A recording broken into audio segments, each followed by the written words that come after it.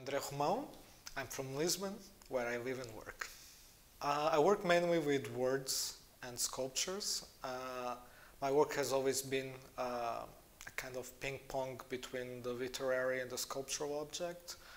And I've really interested in the lack of boundaries between bodies and the magic that happens with encounters.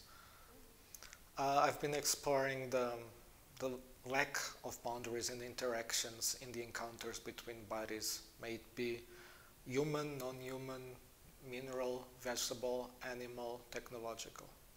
During the residency, I've been working on, in parallel with the poetic practice, I've been working on a set of objects that depart from objects I found, I bought, I came across in this kind of spirit of serendipity to create absurd or weird narratives that kind of create another life, third, fourth life, and open up the objects to a whole new level of encounter, of a different existence in their nature.